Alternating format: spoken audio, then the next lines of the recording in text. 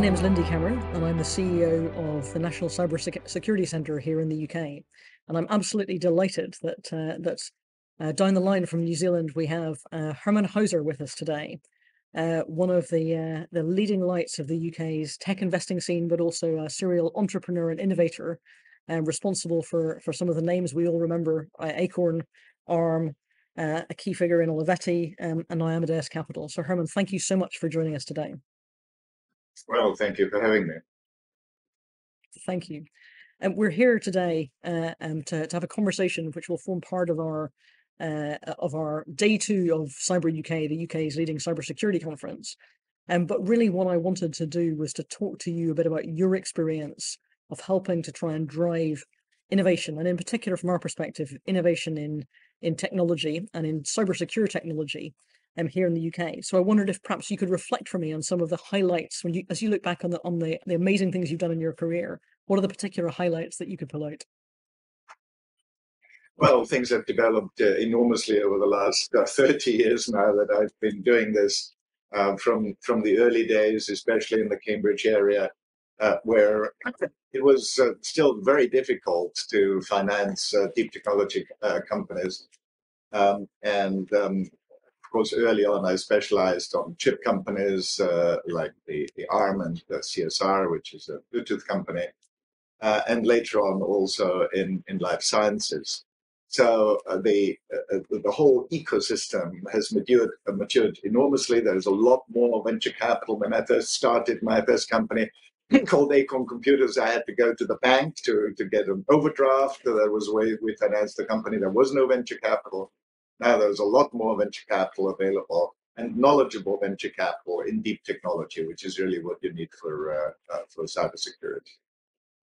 Fantastic. So you described the way that you started that first company in Cambridge. How important do you think that ecosystem of academic interface with engineering expertise and with the business sector was then, and how much has it changed now?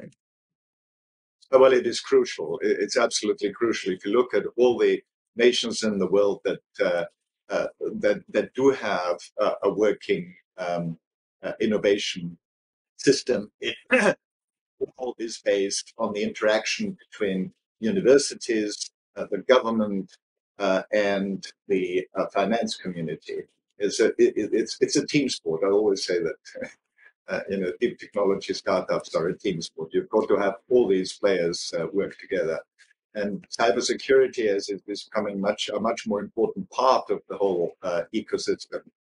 Needs especially close collaboration between government, finance, and the tech community.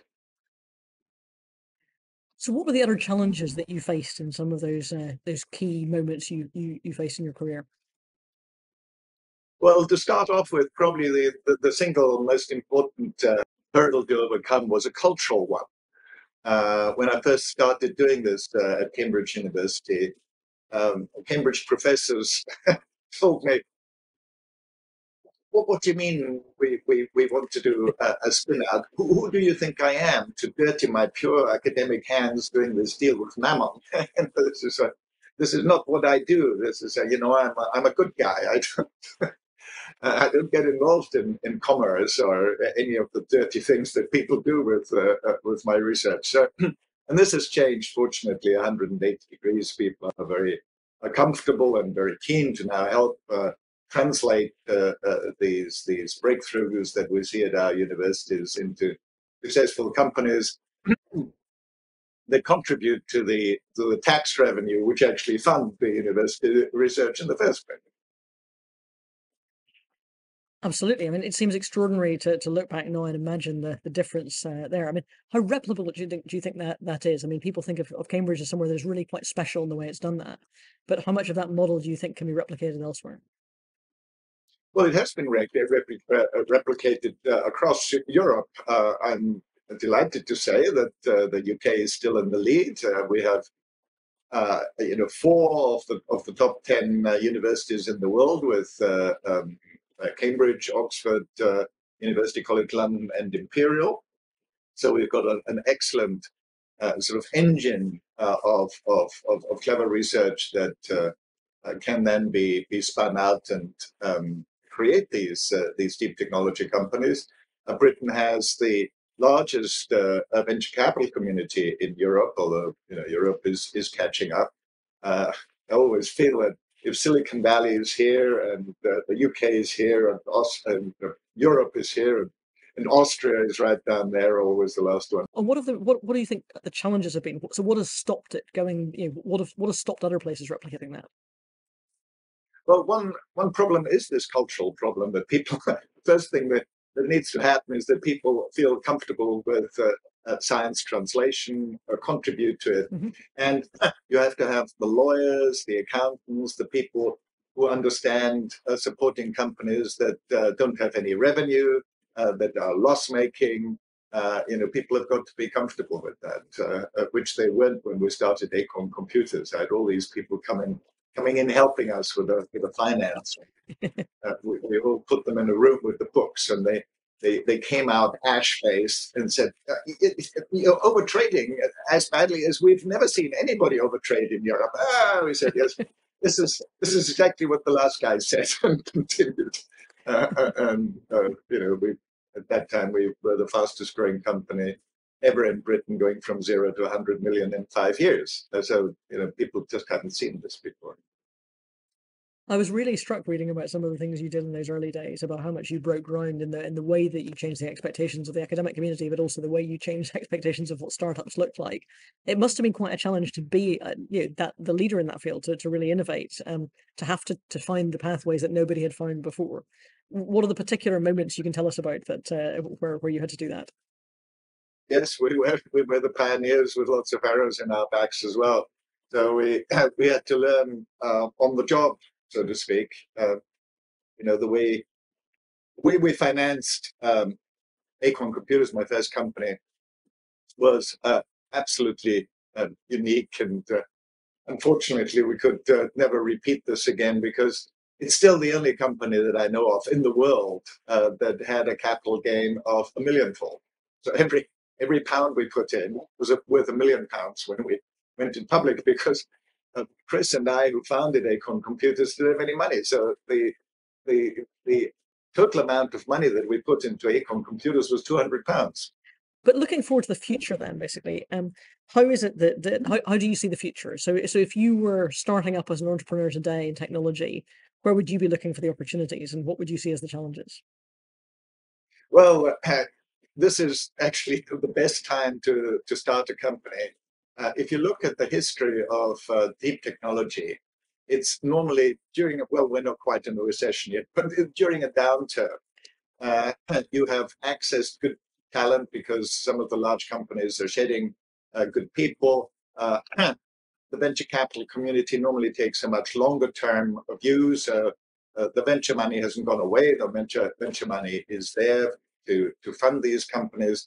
The ecosystems in a number of British ecosystems exist in Cambridge and Oxford and in London and in Edinburgh. So it's not just one or two in Bristol. Well, there are quite a few now. So things are rather easier now than they were when I started. Fantastic. And how do you see the changes in the next decade? Well, innovative companies, and in particular deep technology companies, both on the ICT side and on the life science side, is really where the growth in the economy is going to come from. We're not going to get it by producing Nike shoes or any of the traditional sectors. It has to come from innovative breakthroughs that come out of universities or big research labs. And the ecosystems that now exist are the bases that allow you to build these companies, and build them now much faster than ever before. I mean, we've just had the most spectacular example with ChatGPT, which went from 0 to, I think, 5 million users in a week or two, or 5 days, I think, was the 0 to a million users. So Instagram, I think, was the previous record holder. And the normal, so there are these graphs that show how long it takes to get a million users, and it used to be years, of course. And last year with ChatGPT, it was 5 days. I know it's extraordinary, and I think the way that it's changed the public's perception of technology. I mean, clearly, lots of people who worked in this field understood the potential. But I think the conversation we're now having about large language models and the potential there, but also the understanding of how that will affect people's lives and businesses, I think it's been a really seminal moment, as well as people thinking about how they can use it for risk as well as opportunity. It will be a game changer, and I'm just writing a book on technology sovereignty, where I go into a bit more detail on 4 technologies that I believe will change our lives in the next 5 to 10 years, not sort of 10 to 30 years. And these are, of course, AI and machine learning. Now with ChatGPT being in the headlines all the time. Um, Synthetic biology, which actually long term I think is probably the most important one because it concerns our health. Blockchain and smart contracts, which is still highly underestimated, and because of the problems with Bitcoin and all these stable coins, etc., got a bad name. Although the underlying technology, especially say for central bank digital currencies, can be revolutionary and really takes a lot of friction out of the university and out of the economy. And people haven't really understood that the blockchain has a much wider application field than just these coins. And last but not least, where I spend a lot of my time at the moment, quantum computing, and it's it's Hmm. it's a great delight for me who contributed a little bit to the growth of the classical computer sector to see a completely new and completely different way of doing computing. And as a physicist, of course, quantum computing is particularly exciting.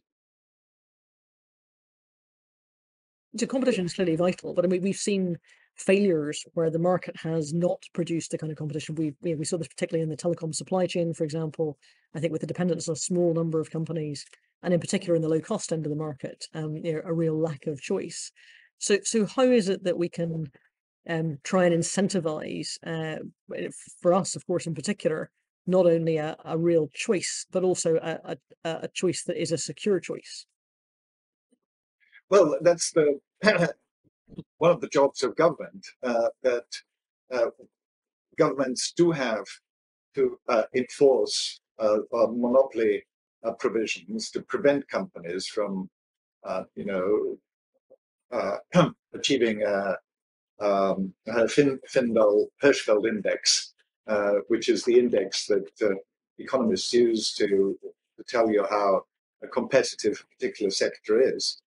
And the government, just needs to step in when companies have, a ridiculous market share and are abusing that market share to have monopoly pricing, keeping new competitors out.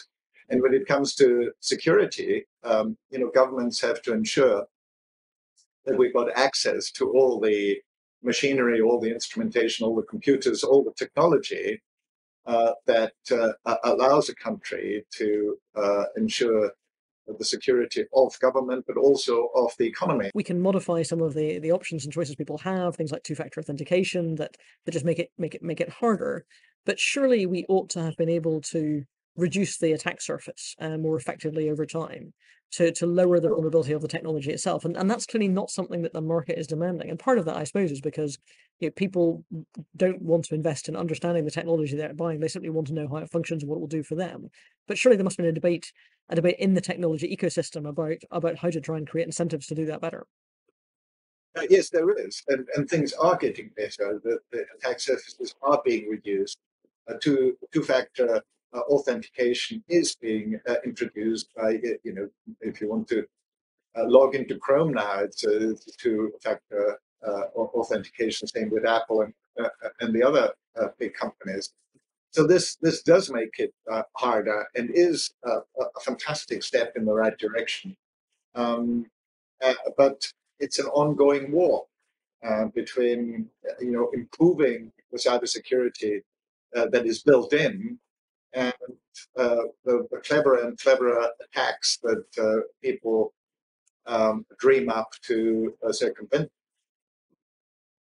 So where are you on the sort of balance of effort between uh, government, business, academia? Sort of where does the responsibility most lie to try and change those incentives?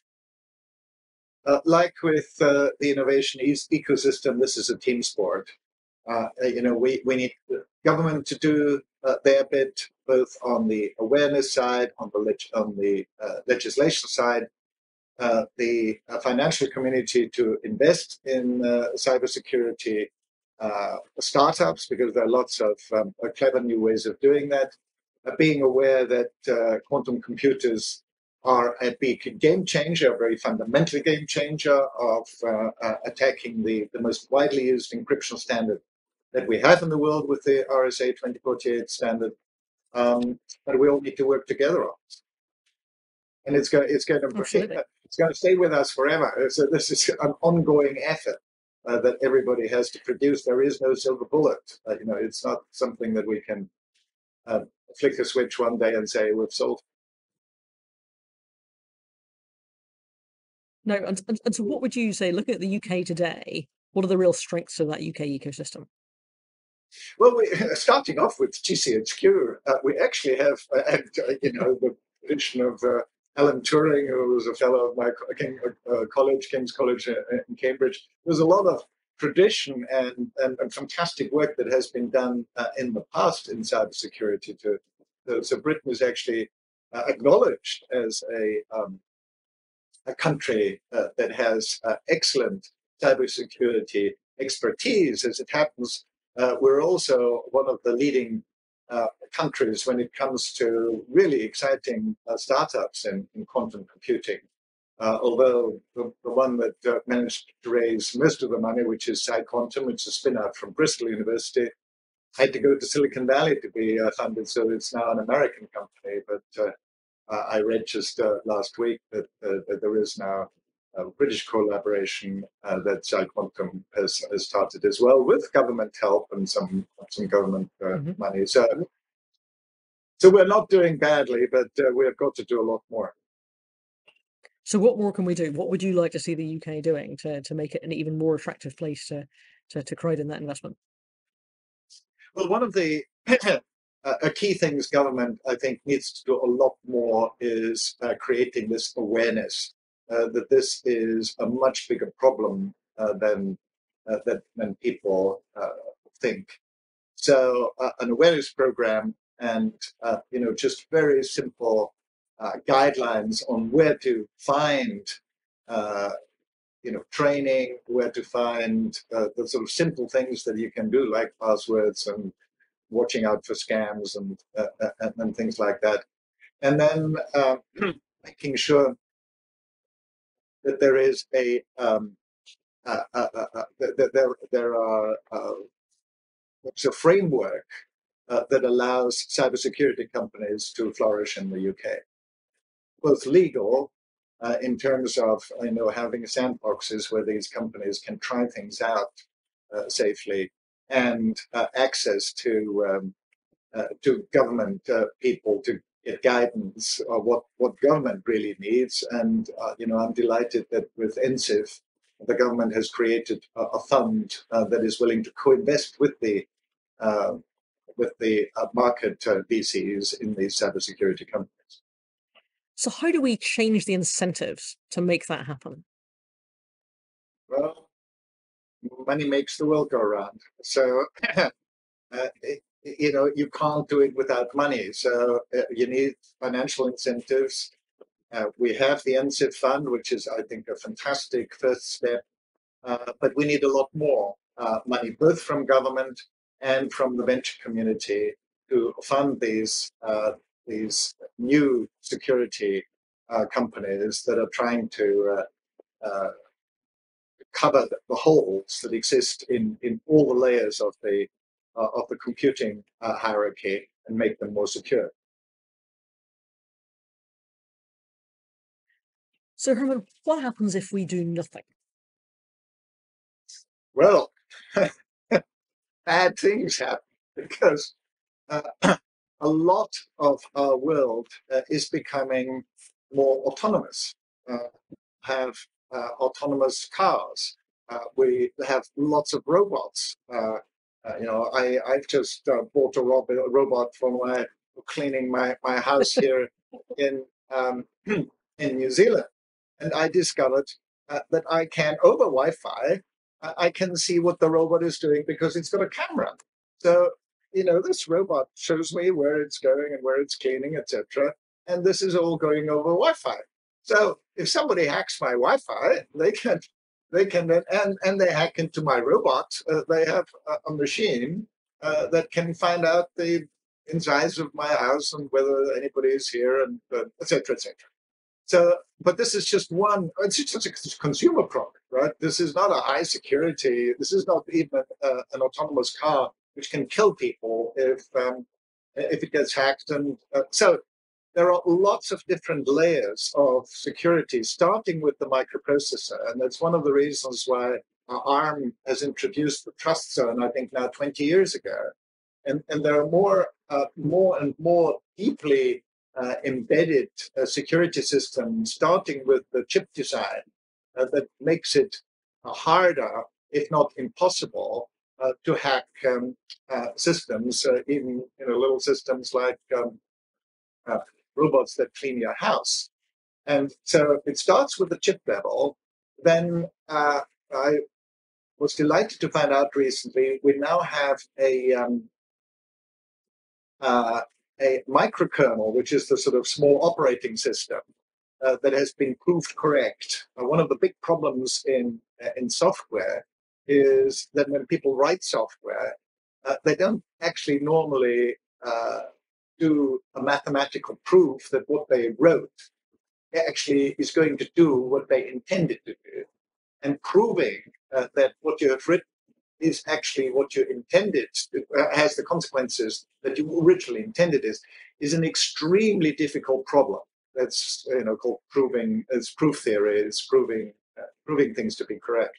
So there's a lot of effort going into that. We're making great progress, but there is no operating system that is proved correct except for the SEL4 microkernel, which is widely used. So these are things all the way up the stack, from the software over the operating system through the applications, and we've got to have efforts at all layers.